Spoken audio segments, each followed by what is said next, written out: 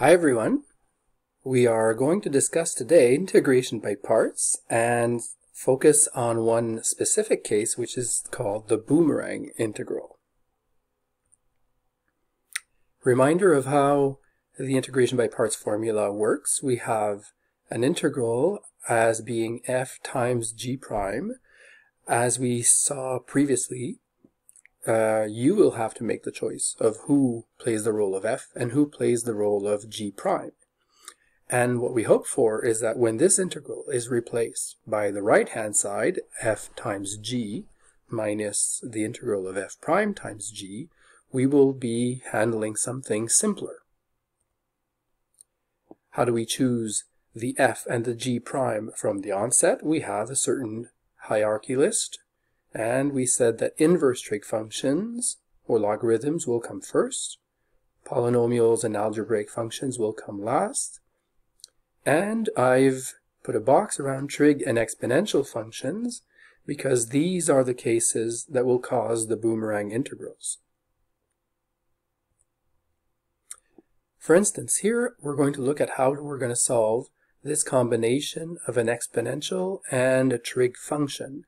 Neither one is higher than the other in the hierarchy list. We have no logarithms, no arctans, no arcsines, no polynomials, and therefore what we will choose as f and g prime is not that relevant.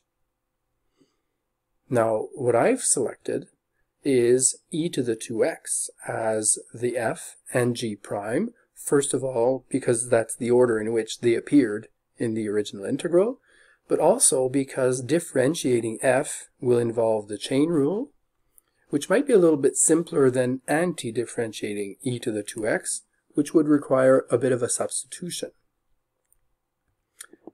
So once we've made the choice to let f be represented by e to the 2x, we will need to find for it its corresponding term f prime, and you notice 2e to the 2x is the result of this derivative, with the constant 2 being the result of a chain rule. If g prime is cos of x, then its antiderivative g is sine of x. And here's what we get once we apply these different terms to the integration by parts formula. F is e to the 2x and g sine of x, and then we have a new integral which is the product of f prime 2e to the 2x times g, which is sine of x. I've highlighted in red this new integral because it is still the product of a trig function and of an exponential. And therefore, it looks like we're going to have to apply integration by parts again. Now, who do we choose as f and as g prime? Well, I stuck with what I had made as a choice earlier. So my exponential function was my previous f. So I've gone with 2e to the 2x as playing the role of f, and the remaining term, sine of x, as being g prime.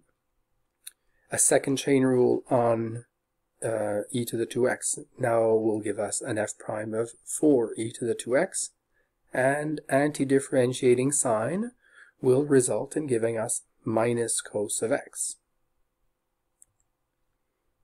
Here's what we get.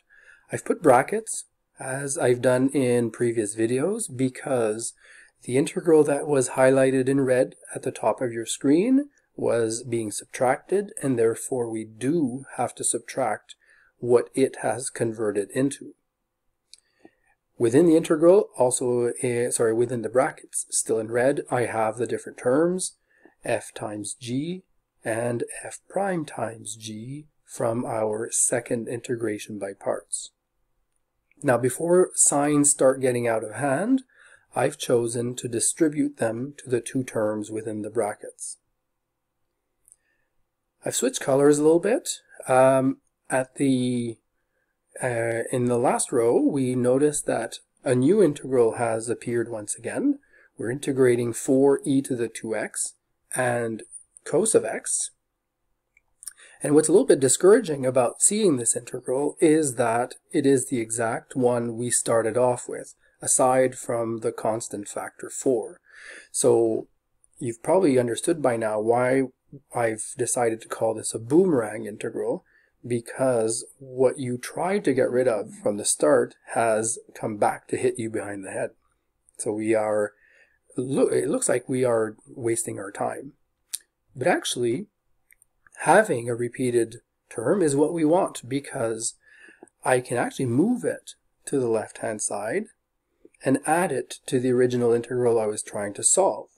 These are actually like terms, and because we have one integral of e to the 2x cos x that we're adding to 4 more of these same integrals, then we can collect them and say there are 5 of these integrals of e to the 2x cos of x.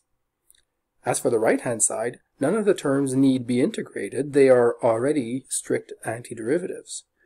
And if we divide by 5, here we are. We have isolated the integral that we were starting off with.